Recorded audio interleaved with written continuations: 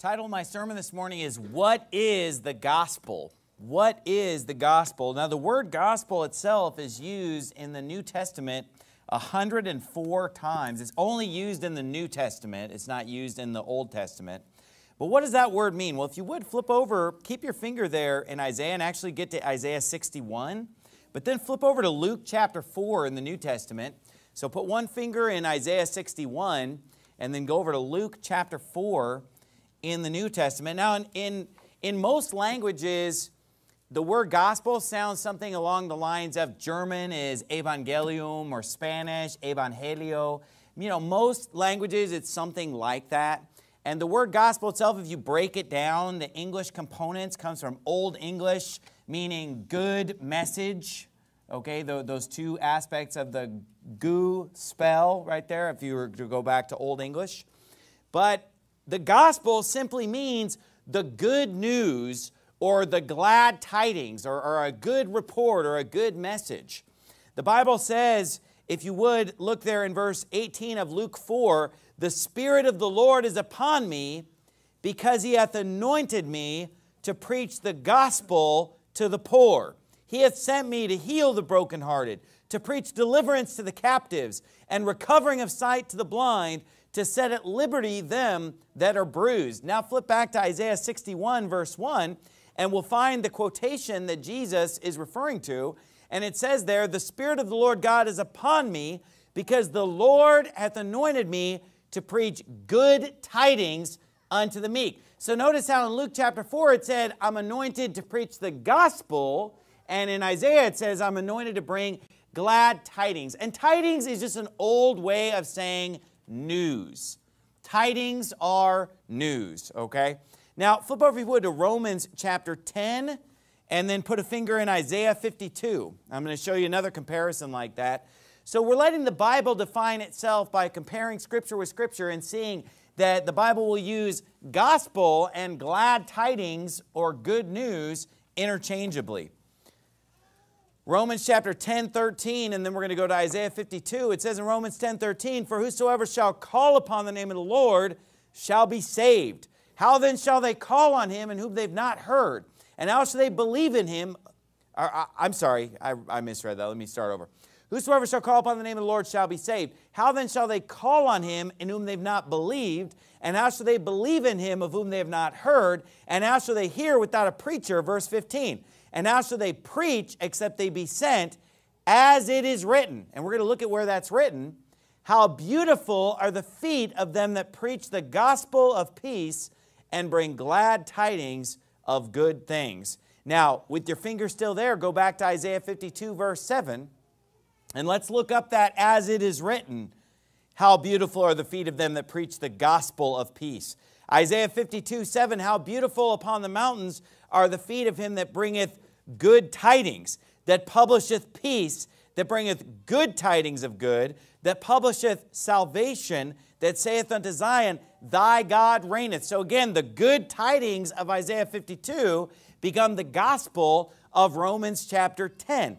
Then if you look back at Romans chapter 10, right after it says, how beautiful are the feet of them that preach the gospel of peace and bring glad tidings of good things. The next verse says, but they've not all obeyed the gospel, for Isaiah saith, Lord, who hath believed our report? And then, of course, look at Isaiah 53, verse 1.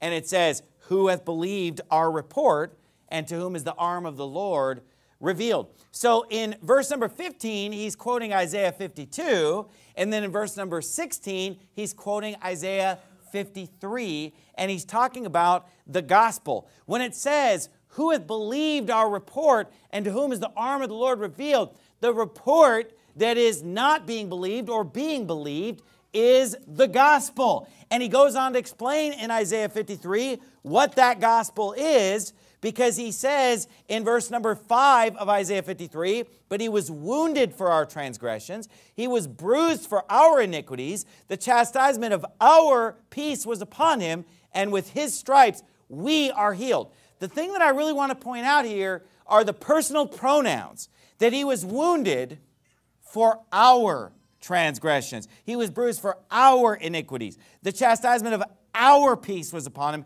and with his stripes we are healed. That's the gospel. That's the good news. The good news is that Jesus Christ died for us, that Jesus Christ came into the world to save us. The good news is that salvation is available to us.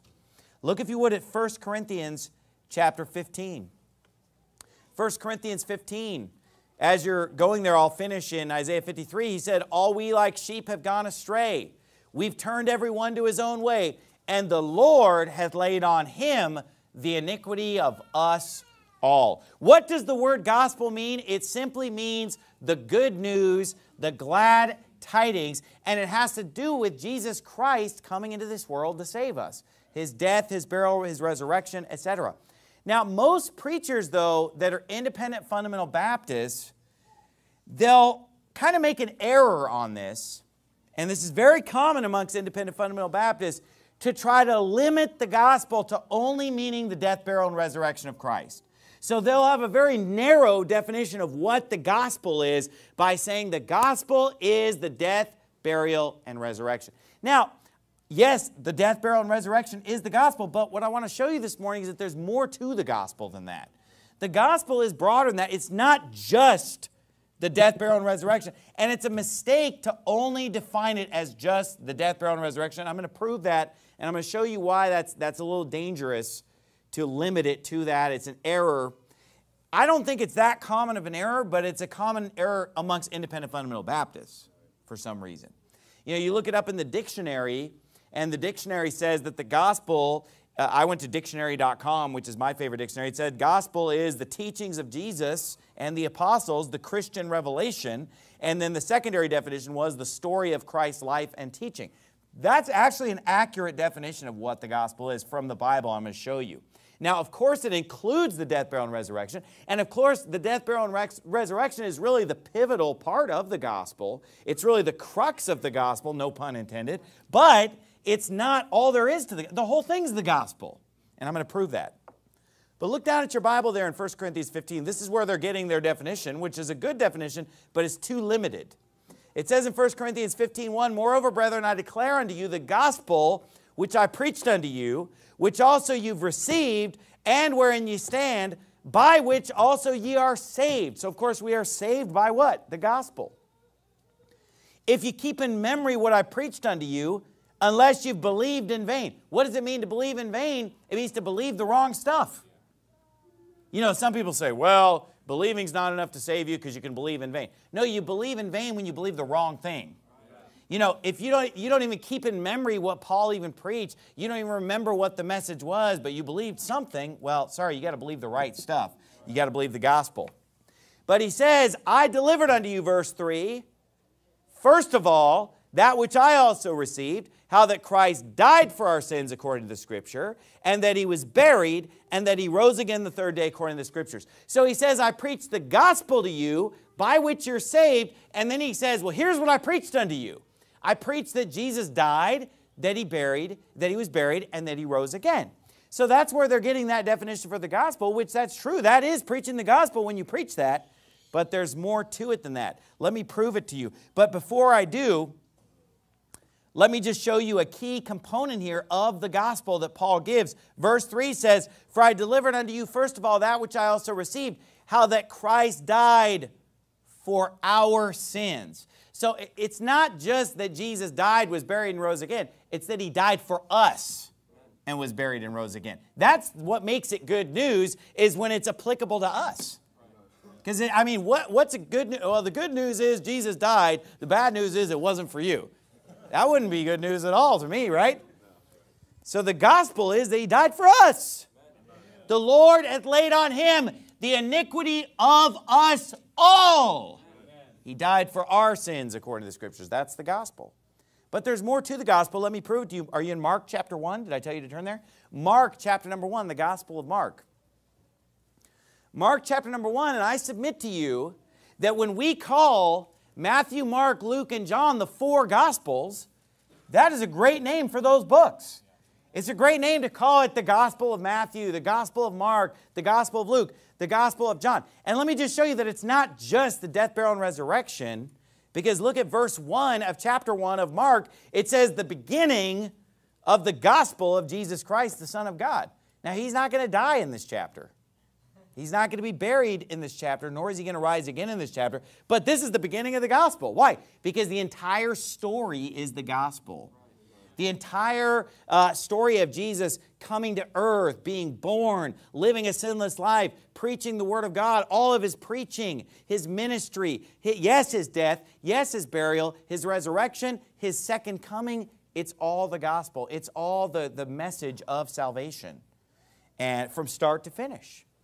So that's why even in the Old Testament, scriptures that don't explicitly bring up the resurrection or explicitly even bring up his burial or the death, they could still be giving us the gospel just by telling us that there's a Savior coming into the world. That's part of the good news for us, that the Savior's coming. Go, if you would, to Luke chapter 2. I'll prove it to you further. Luke chapter 2. And I'm going to show you why this is important in a moment, to understand that the gospel is not only just referring to that one aspect of the death, burial, and resurrection, although that is the key component. Go to Luke chapter 2, verse 8. The Bible says, "And there were in the same country shepherds abiding in the field, keeping watch over their flock by night. And lo, the angel of the Lord came upon them, and the glory of the Lord shone round about them, and they were sore afraid. And the angel said unto them, Fear not, for I bring you" what? "Good tidings of great joy, which shall be to all people. For unto you," notice that key phrase coming up again, "unto you is born this day in the city of David a Savior, which is Christ the Lord. And this shall be a sign unto you. Ye shall find the babe wrapped in swaddling clothes, lying in a manger." Now, is he preaching the death, burial, and resurrection here? No. But he's bringing them great news. Hey, great news. Unto you is born this day in the city of David a Savior, which is Christ the Lord. Now you say, why does that matter? Here's why it matters. Because when people try to narrow the definition of the gospel to just meaning only the death, burial, and resurrection of Christ, then here's what they'll say. Oh, this is a different gospel.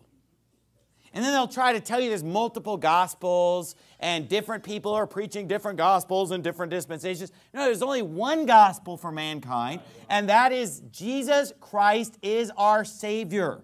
And everything that goes into that story, everything that tells us about Jesus Christ's redemptive work, and whether it's his incarnation, his birth, his ministry, everything that went into saving us is all the gospel. Okay. So error number one is by, wrongfully limiting the gospel to say that's only talking about the death, burial, and resurrection. Well, if you look up 104 mentions of it, you'll see that many times it's referring to other aspects of Christ's ministry. But number two, here's another major error, saying that the gospel is only available to certain people. Now, I've even heard Calvinists make this ridiculous statement. They say this. I had one message me with this even 2 days ago. They said, Calvinism is the gospel. Who's ever heard somebody say, Calvinism is the gospel? Yeah, a few hands went up. They'll make this stupidity of just, well, Calvinism is the gospel. Wrong, because the gospel is for all people. The Bible said right here, I'm bringing you glad tidings of great joy, which shall be to all people at the end of verse 10. For unto you is born this day in the city of David a Savior, which is Christ the Lord. You see, the gospel is that God so loved the world that he gave his only begotten Son. Not that he just loved certain people and sent his Son to save a select few. No. God so loved the world that he gave his only begotten Son, that whosoever believeth in him should not perish, but have everlasting life. That's the gospel in John 3:16 there. Now, the Bible tells us in John chapter 1, the same came for a witness to bear witness of the light, that all men through him might believe. See, God's not willing that any should perish, but that all should come unto repentance. God would have all men to be saved and to come unto the knowledge of the truth. God's goal is to save whosoever will. But it's up to us whether we get saved or not, because we have to believe or not believe. And if we believe on Christ, we'll be saved. And if we don't believe, we'll be damned. But God's will is that all men would be saved and come unto the knowledge of the truth. Now, do all men get saved and come to the knowledge of the truth? No, but that's not his fault. His will is for people to be saved. but people have their own free will to accept or reject the free gift. Now, I submit to you that not only is it stupid to say Calvinism is the gospel, let me submit to you that it's impossible for a Calvinist to even preach the gospel. And let me explain to you why. And if you don't know what Calvinism is, it's named after a guy named John Calvin, who was a Protestant reformer who taught a hardcore predestination doctrine. And what I mean by that is that he taught that it's already predetermined who's going to go to heaven and who's going to go to hell, and that we have no choice, we have no say in the matter, but that, you know, people are just going to be saved if God chose them. And people that God didn't choose, they can't be saved no matter what. They never had a chance. Okay. And later on, there was an acronym that his followers came up with called TULIP to describe what they believe. And one of the things in TULIP, the L in TULIP, is called limited atonement. So what Calvinists believe is that Jesus Christ did not die for everybody. When they say limited atonement, they say that Christ's atonement on the cross, when He died for us, it wasn't for everybody. It was only for the people who get saved. So He didn't die for the whole world. Well, that's garbage, because the Bible makes it crystal clear that He died not for our sins only, but also for the sins of the whole world. And the Bible says that He tasted death for every man. And He loved the world and died for the world, that whosoever believeth in Him would not perish, but have eternal life. And so this thing of limited atonement is really the worst aspect of Calvinism. But this is what Calvinists believe, that Jesus didn't die for everybody, and that we have no decision to make, we have no free will. So here's why I say it's impossible for a Calvinist to preach the gospel, is because the gospel is that Jesus Christ died for our sins according to the Scripture.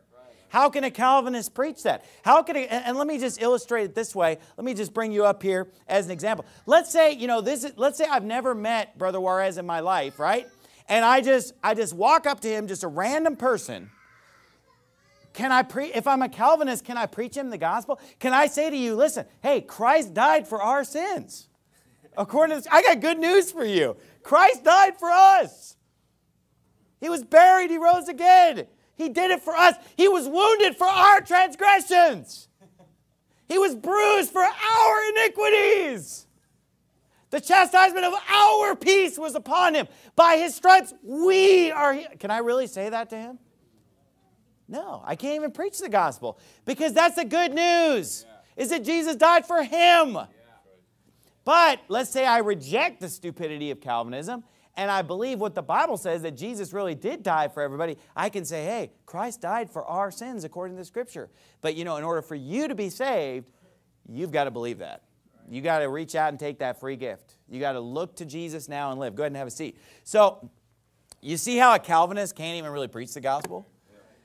Because the key component of the gospel is that He did it for us. Whether it's the angels announcing it in that field to the shepherds, and they say, hey, this is glad tidings that'll be to all people. Whether it's John 3:16, God so loved the world. Whether it's Isaiah 53, He was wounded for our transgressions. Or whether we're in 1 Corinthians 15 itself, where it says that He died for our sins. It's always for us. The gospel, the good news, is that He did it for me. He did it for you. If He did it for someone else, that's bad news.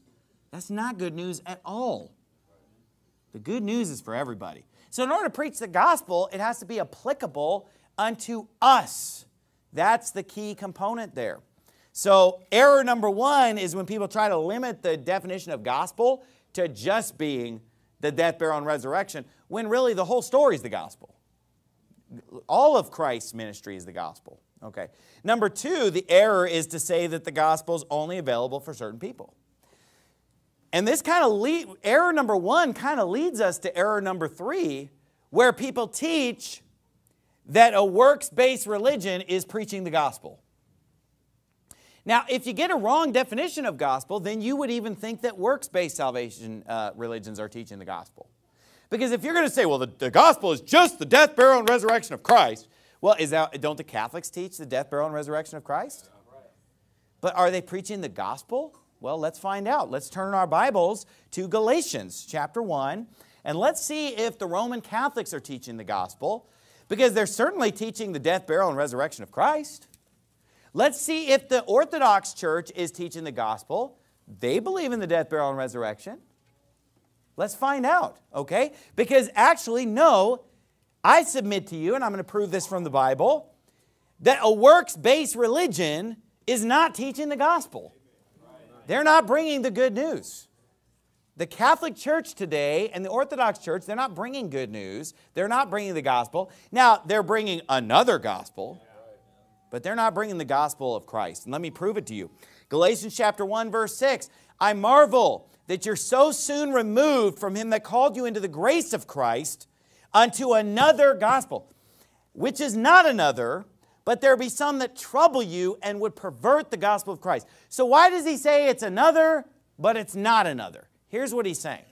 He's saying, look, this is another gospel, but when he says it's not another, he's saying it's not a completely different gospel, it's a twisted version of the original gospel. He's saying it's not another, but there be some among you that would pervert the gospel of Christ. So it's not like the devil went back to the drawing board and came up with a brand new gospel. What he did is he took Christ's gospel and he perverted it. And what does perversion mean? Twisting. To pervert something means to twist it, okay? So he's saying here that this other gospel, which is not good news, it's a perversion or a twisting of the true gospel. But though we, verse 8, or an angel from heaven preach any other gospel unto you than that which we have preached unto you, let him be accursed. As we said before, so say I now again, if any man preach any other gospel to you than that ye have received, let him be accursed. So here's the big question. Because in chapter 1, he doesn't really go into detail on what the twisting is, does he? He just says, look, people are twisting the gospel. People are perverting the gospel. And once they've perverted it and tweaked it in this way, it's no longer the gospel. It's another gospel now. It's something totally different now. But he doesn't go into detail in chapter 1, what is the tweaking? What is the twisting? But the whole rest of the book of Galatians tells us what it is that's being ruined about the gospel. Let's go to chapter 3, for example, verse 1. He says in verse 1, O foolish Galatians, we're going to see what's the problem with the Galatians. What's the problem with this other gospel that they've embraced? Is it that they're saying Jesus didn't die on the cross? Is that what they're saying? Are they saying he wasn't really buried? Are they saying that he didn't actually rise from the dead? No, actually, they're not saying any of those things. But yet they've departed from the gospel. So if the gospel is just the death, burial, and resurrection of Christ, then how could he say it's another gospel when they have that part? Here's what they've twisted and ruined it. It says in verse 1, O foolish Galatians, who hath bewitched you, that you should not obey the truth, before whose eyes Jesus Christ hath been evidently set forth, crucified among you. This only would I learn of you. Now, what does he mean by that? It's saying, look, this is the only thing I want to talk about. So this is apparently the big issue. And in fact, if you read Galatians, this is the same issue he hammers in chapter 2, chapter 3, chapter 4, chapter 5, chapter 6. It keeps coming up. He says, this only would I learn of you. Received ye the Spirit by the works of the law or by the hearing of faith? So what's the choice here? Is it works or is it faith? He says, are you so foolish? Having begun in the Spirit, are you now made perfect by the flesh? Have you suffered so many things in vain, if it be yet in vain? He therefore that ministereth to you with the Spirit and worketh miracles among you, doeth he it by the works of the law or by the hearing of faith? Even as Abraham believed God, and it was accounted to him for righteousness. Know ye therefore that they which are of faith, the same are the children of Abraham. And the Scripture, foreseeing that God would justify the heathen through faith, preached before the gospel unto Abraham. He preached before the gospel unto Abraham, it says. He preached before the gospel unto Abraham. And what did he say when he preached him the gospel? In thee shall all nations be blessed, so then they which be of faith are blessed with faithful Abraham. How many times did he just bring up faith? Look at that. He said in verse 2, the hearing of faith. He said in verse number 5, the hearing of faith at the end of the verse. He said in verse 6, Abraham believed God. Verse 7, they which are of faith are the children of Abraham. Verse 8, foreseeing that God would justify the heathen through faith. Verse 9, they which be of faith are blessed with faithful Abraham. Verse 10, for as many as are of the works of the law are under the curse. Look, it's faith, faith, faith, faith, faith. And if it's the works of the law, you're cursed. If you're preaching another gospel, you're cursed. What? Because guess what the other gospel is? The other gospel is salvation by the law, salvation by works, as opposed to salvation by faith. True gospel, salvation by faith. Another gospel, false gospel, cursed, wicked, witchcraft gospel is works-based. So can we look at a religion that's teaching works salvation and say, well, at least they're teaching the gospel. I mean, at least they're preaching the gospel. Even though they got salvation wrong, they're still giving people the gospel by telling them that he died and was buried and rose again. No, that's not the gospel. Because the gospel is that he died for our sins and that he brings salvation through his work, not through our work. How is it good news that if you kiss your icons enough and cross yourself enough and get sprinkled with enough holy water and go to church enough and do works enough and get catechized and confirmed enough and go through all, how is that good news that if you do all that and repent of your sins and stop sinning and live right and follow the commandments and obey God and love God enough and eat enough crackers and drink enough wine, you might make it? That's not good news. That's the worst news I've heard all day. The good news is that Jesus paid it all. All to him I owe. Sin had left a crimson stain and he washed it white as snow. It said Jesus died for us. That he died for us. We don't have to do the redemptive work of salvation. He did it. It's done. And he did it for us. And it's applicable to us. And it's able to be received by us. All we have to do is just reach out and take it. All we have to do is confess with our mouth the Lord Jesus and believe in our heart that God has raised him from the dead and we shall be saved. That's good news. It's a free gift of salvation. Verse 10, for as many as are of the works of the law are under the curse. For it is written, cursed is everyone that continueth not in all things which are written in the book of the law to do them. What's he saying there? He's saying, look, if you think you're justified by obeying the Bible, by keeping God's law, by keeping the rules, by doing the thou shalts and abstaining from the thou shalt nots, he's saying, okay, well then you're going to have to do everything. Because James chapter 2 verse 10 says, whosoever shall keep the whole law and yet offend in one point, he's guilty of all. He's guilty of all. So you could keep every law of God perfectly, one mistake. You're guilty of all. I'm doomed. All those years of obeying down the drain. Of course, that's ridiculous because nobody can go years without making a mistake anyway. But the Bible says in verse 11, but that no man is justified by the law in the sight of God, it is evident. There's no wondering about it. It's right there. It's evident. For the just shall live by faith, and the law is not of faith. You say, well, but when you have faith, it makes you do the works. Everybody who has faith does the works. They go hand in hand. They're inseparable. Well, if they're inseparable, then why did God say faith without works is dead? It must be possible to have faith without works. And if it's impossible to separate them, then why did it say in Romans chapter 4, verse 5, but to him that worketh not, but believeth on him that justifieth the ungodly, his faith is counted for righteous, even as David also describeth the blessedness of the man unto whom God imputeth righteousness without works. He said in Romans 4, 5, 6, 7, 8 that you can be saved, you can be justified without works. You can believe and work not, and you'll still be saved. Look, 1 Corinthians 3 teaches that you can get to heaven and all your works are wood, hay, and stubble. All your works are burned up and you get no reward, but he himself shall be saved. You can still be saved and all your works are just wood, hay, and stubble. Now, if you did any good stuff, any eternal value stuff, then that'll be gold, silver, and precious stones. It'll make it through the fire and you will receive a reward. But if you only live a life of wood, hay, and stubble, you're going to lose your reward. But it says, yet he himself shall be saved, yet so as by fire. So you can still be saved. Why? Because salvation is not by works, it's by faith.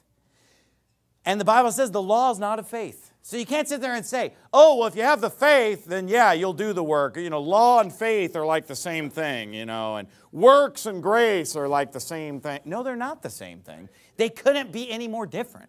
Because the Bible says, if it be of grace, then is it no more of works? Otherwise, grace is no more grace. But if it be of works, then it's no more grace. Otherwise, work is no more work.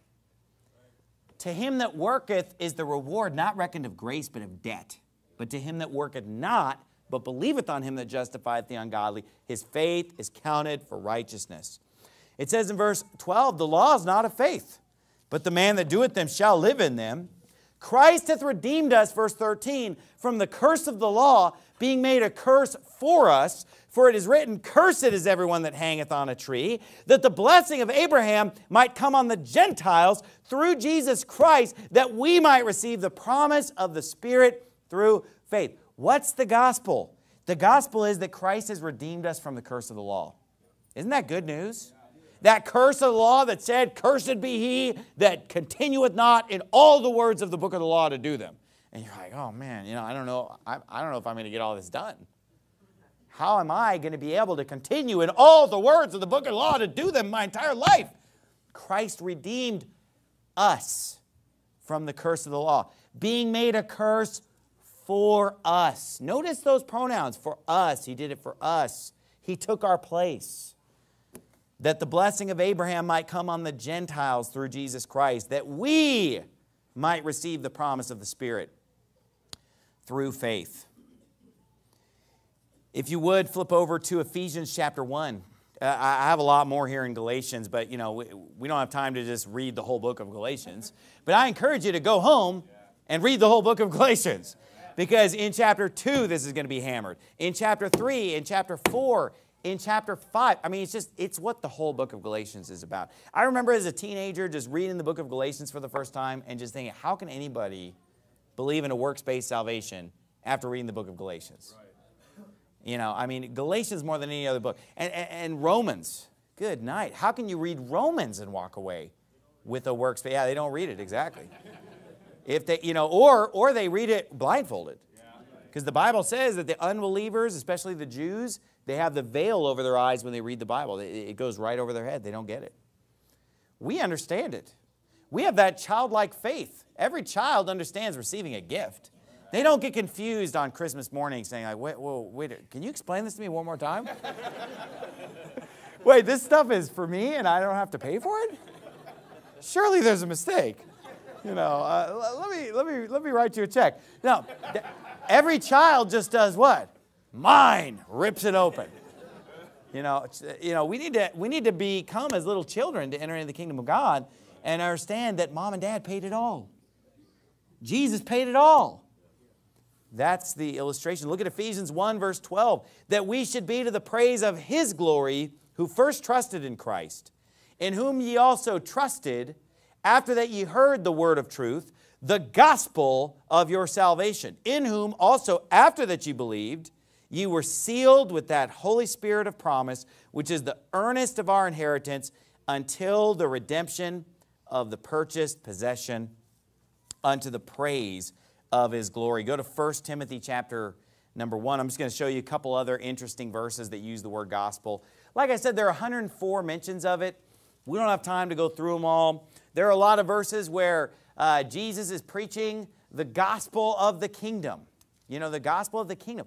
And people say, oh, that was a different gospel for a different dispensation. That was only for the Jews and blah, blah, blah. No, it's all part of the same plan. You know, the gospel plan was set in motion in Genesis chapter 3. But really, He already promised us eternal life before the world even began.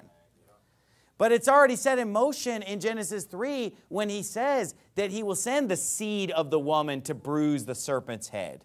And all throughout the Old Testament, everything's pointing us toward Christ. To Him give all the prophets witness, that through His name whosoever believeth in Him shall receive remission of sins. So everything in the Old Testament is pointing us to what? How Christ is going to come to this earth. And sometimes they just give one glimpse of it. They don't go into all the detail in the prophets. But whether you're reading Isaiah 53, Psalm 22, whether you're reading Genesis, you get different aspects of the gospel, but just the fact that he's coming is considered the gospel. The fact that he's going to set up his kingdom on this earth and reign for 1,000 years, that's the gospel. I mean, to me, it's good news that the Lord himself is going to live among us and dwell among us and reign over us and set up a perfect government and a perfect kingdom. It's the gospel that we're going to heaven.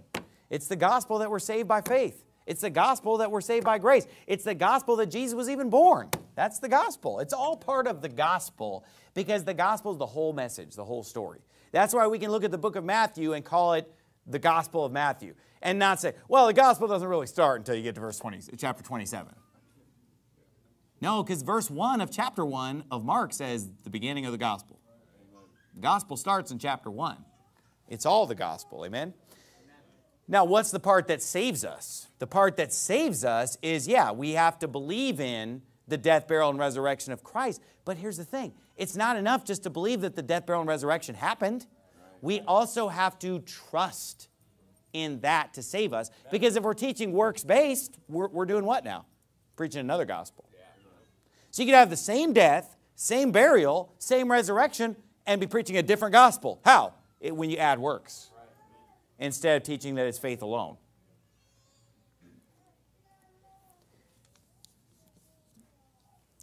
First Timothy chapter 1 verse 9 says this, knowing this, that the law is not made for a righteous man, but for the lawless and disobedient, for the ungodly and for sinners, for unholy and profane, for murderers of fathers and murderers of mothers, for manslayers, for whoremongers, for them that defile themselves with mankind, for men stealers, for liars, for perjured persons, and if there be any other thing that is contrary to sound doctrine, according to the glorious gospel of the blessed God, which was committed to my trust. Now, how can any of that we just read be according to the glorious gospel of the blessed God, which was committed to my trust, if the gospel is just only limited to just the death, burial, and resurrection?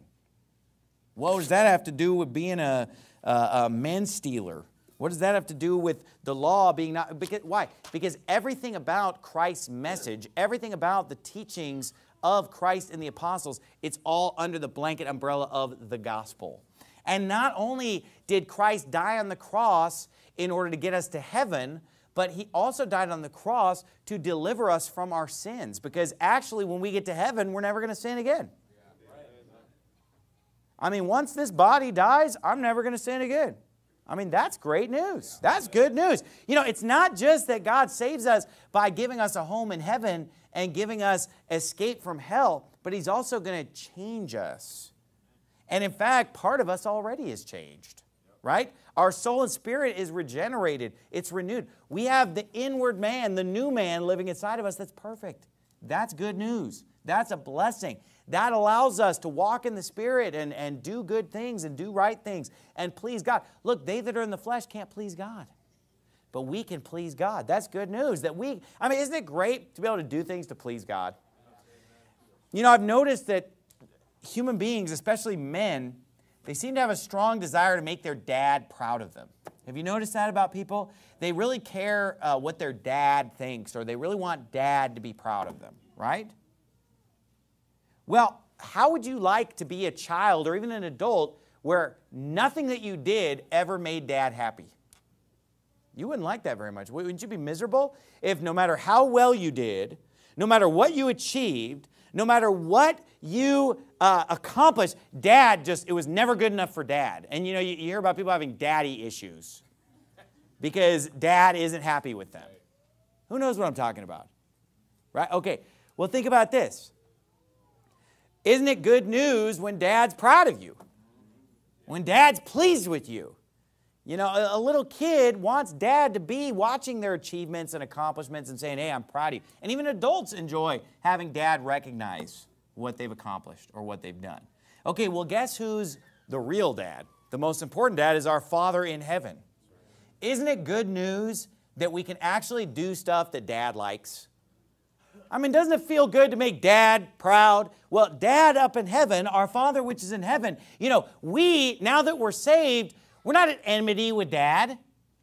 We don't have that enmity between us and the Father which is in heaven, that separation that sin brings. We can please the Father. And you say, well, you're talking about me because my dad doesn't approve of anything I do. I'm sorry to hear that. But I've got good news for you. I've got the gospel for you, that you've got another Father which is in heaven, and you know what? You can please Him. Now, you got to get saved, or you can't do anything to please Him. Because look, when the Father in heaven looks down on unsaved people, it doesn't matter what they do. It's a filthy rag.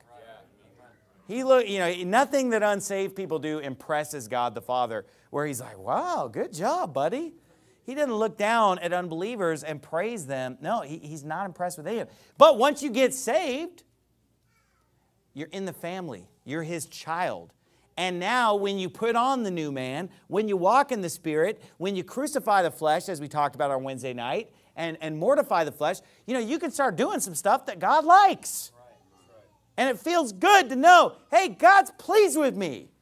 God's happy with me. I did something that He told me to do, and He's up in heaven saying, well done, good and faithful servant. That feels good. That's a good news, right?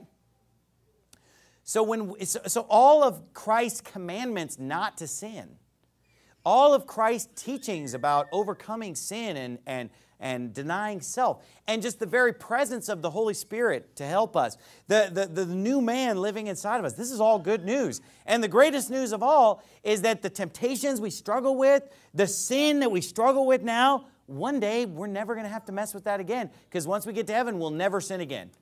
We won't have any of these temptations anymore. And it'll just be easy sailing from there. Isn't that good news? So we don't want to limit the good news. Look at chapter 2 of 2 Timothy while we're there. I'm just finishing up, showing you a couple highlights here. 2 Timothy chapter 2, verse 8 says, remember that Jesus Christ of the seed of David was raised from the dead according to my gospel. So okay, there's no question that the death, burial, and resurrection is the gospel. But it's when you try to say, well, that's it. Well, then you get into some dangerous doctrine. Now you're saying, oh, there's other gospels or crazy stuff. And then let's close in Isaiah chapter 40. Isaiah chapter number 40. Isaiah chapter 40. While you're turning there, I'll read you some good stuff from Hebrews here. Hebrews chapter 3, verse 16 says, for some when they had heard did provoke, howbeit not all that came out of Egypt by Moses, but with whom was he grieved 40 years? Was it not with them that had sinned, whose carcasses fell in the wilderness? And to whom sware he that they should not enter into his rest, but to them that believed not? So we see that they could not enter in because of unbelief. Let us therefore fear, lest a promise being left us of entering into his rest, any of you should seem to come short of it. For unto us was the gospel preached, as well as unto them. Who's the them? The children of Israel that left Egypt with Moses, that we just read about at the end of Hebrews 3, he said, unto us was the gospel preached as well as unto them. Even the ones who God was angry with, where His wrath was kindled and His fire burnt among them. You remember in the book of Numbers where God's just wiping people out? He just kills 23,000 people in one day. I mean, He's just, the fire of the Lord's burning among them. He sends His pestilence. God is angry with those people. His fire is burning among them. But what does it say in Hebrews 4? He said, unto us was the gospel preached as well as unto them. So was the gospel preached even unto the most disobedient, wicked person that came out of Egypt with Moses? Yeah, the gospel was preached unto them. Howbeit, the word preached did not profit them, not being mixed with faith in them that heard it. Does everybody get that? So the gospel is for everybody. The gospel gets preached even to the most wicked person, but if it's not mixed with faith in the hearer, it's unprofitable to them. It doesn't do you any good, but you can still preach the gospel of, hey, Christ died for us, according to the Scriptures. He was wounded for our transgressions. You could say that to anybody on this planet, and it's a true statement. There are 7.4 billion people. You can say to any one of them, Christ died for you, and you'll be telling the truth. The Calvinists can't preach the gospel. Isaiah chapter 40, verse 9, O Zion, that bringest what? Good tidings. That's what? The gospel. right? Gospel means good tidings. O Zion, that bringest good tidings, get thee up into the high mountain. O Jerusalem, that bringest good tidings, lift up thy voice with strength. Lift it up, be not afraid. Say unto the cities of Judah, behold your God. Behold, the Lord God will come with strong hand, and his arm shall rule for him. Behold, his reward is with him and his work before him. By the way, it's a great scripture on the deity of Christ, because we're talking about Jesus. Jesus is the one that's going to come. The gospel is the coming of Christ. The Bible says of Jesus, behold, I come quickly, my reward's with me. What does it say here? His reward is with him and his work before him. He shall feed his flock like a shepherd. Who's that? Jesus said, I'm the good shepherd. The Bible calls Jesus in Hebrews that great shepherd of the sheep. He shall gather the lambs with his arm and carry them in his bosom, and shall gently lead those that are with young. The coming of Jesus Christ to be that good shepherd. The coming of Christ. Behold, the Lord your God comes. That's the gospel message, that Christ came into this world to save sinners, of whom I'm chief. That's what the Apostle Paul said. And if he can save the chief, he can save the Indians, right? And he said in verse 9, O Zion, that bringest good tidings, get thee up into the high mountain. Lift up thy voice with strength. Be not afraid. Look, what's the moral of the story? If we know the gospel, let's preach it as loud as we can. Let's shout it from the housetops. Let's preach it on the mountaintops. You want to know why a lot of churches are super weak on soul winning or don't have any soul winning at all? You want to know why certain churches, certain denominations, certain crowds just don't evangelize? I'll tell you why. Because step one to being a great soul winner is being firm on what the gospel even is. And when you got a person who's a little mixed up on what it takes to get to heaven, how are they going to be an effective soul winner? If you got a person who's truly saved, I mean, they believed on Jesus Christ by faith, they've got all their faith and trust in salvation, but then they start getting mixed up into like what does repent of your sins mean? And maybe they get a little bit off on that and get a little bit screwed up on that, or they start doubting their own salvation. I mean, look, believers doubt their salvation all the time. It doesn't mean that they're not saved. Some people, especially when they get out of church, they're not reading the Bible, they're not praying, they're not walking in the Spirit, and they start doubting, am I even saved? You think that person's going to be an effective soul winner when they're doubting their own salvation? Or when they're starting to think, well, I'm not, is faith enough? I mean, what's this repentance thing? And they get all screwed up from all these camp meeting type preachers and all this, there's got to be a change and you got to turn from sin, or you got to at least be willing to turn from sin.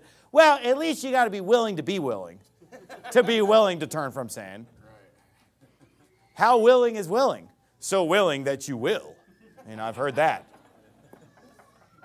You don't have to do it, but you just have to be willing to do it. And the way that we know you were willing is that you did it. But you have to do it. How are you going to be an effective soul winner with all that confusion in your heart and all that confusion in your mind? You know what you'll find? The churches that are rock solid on, we know what the gospel is. We know what salvation is. We know what it takes to get to heaven. Man, I could tell you in my sleep how to be saved. Amazing. Those are the ones going out and doing effective soul winning. Why? Because in order to do effective soul winning, you got to do what? You got to get up into the high mountain. Number one, you got to get out there and go somewhere. The feet of the gospel. But number two, you got to lift up your voice with strength. You can't give a weak message saying like, it seems like if you just believe on Christ, it seems like, I guess that's what you have to do to get to heaven. That's kind of what this verse looks like it's saying. That's not lifting up the voice with strength with the gospel, right? It's got to be, no. There's no doubt. It's believe, faith. Look at all these verses. It's so clear. Look at that. Let me show you another verse.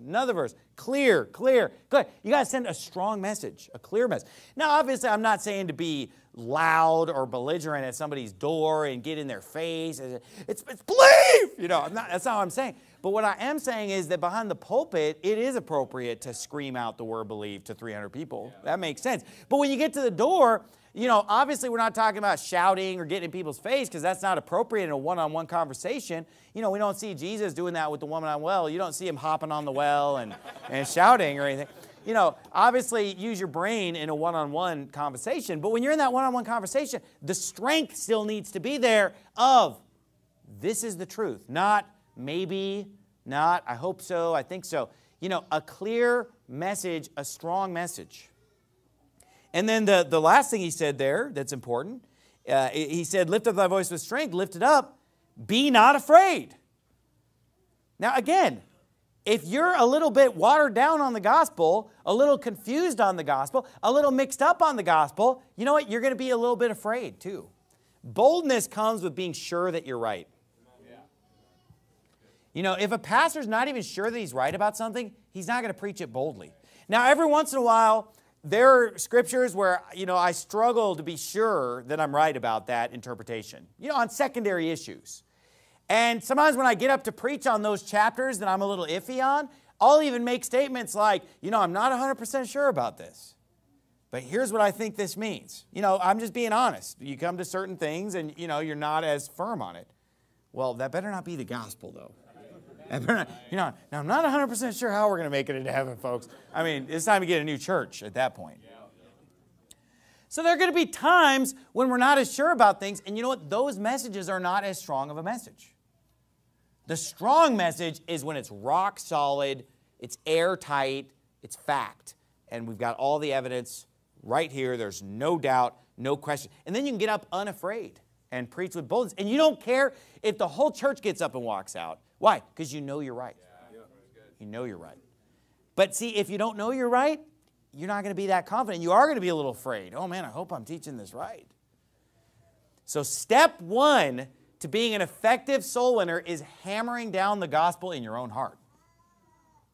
And even people that are saved can sometimes later get a little bit doubtful or confused and everything. And bad preaching will do that to you.